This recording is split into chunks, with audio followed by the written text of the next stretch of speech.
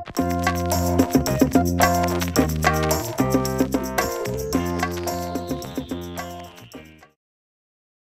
this video, I'll be showing you how to use repeat loops with your KIBO robot.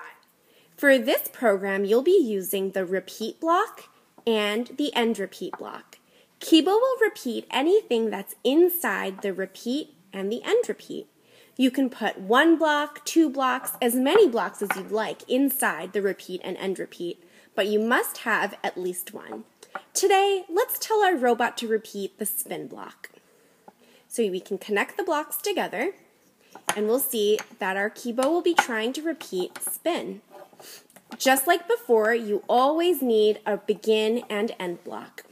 So our robot will be repeating spin, but not repeating beep. We can choose from a variety of parameters, which are little plastic pieces with Velcro on the back, and you can connect them to your repeat block to tell our robot how many times to spin. You can have it spin twice, 3 times, 4 times, or an infinite number of times. Today, let's have our robot spin 3 times. So we'll attach it to our repeat block. So let's read over our program. We're telling it to begin, to repeat spinning 3 times, end repeat, and then beep just once, and then end. So we'll scan that and see what happens.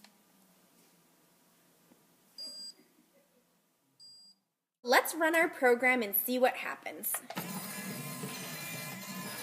It's spinning 3 times, and it beeped just once.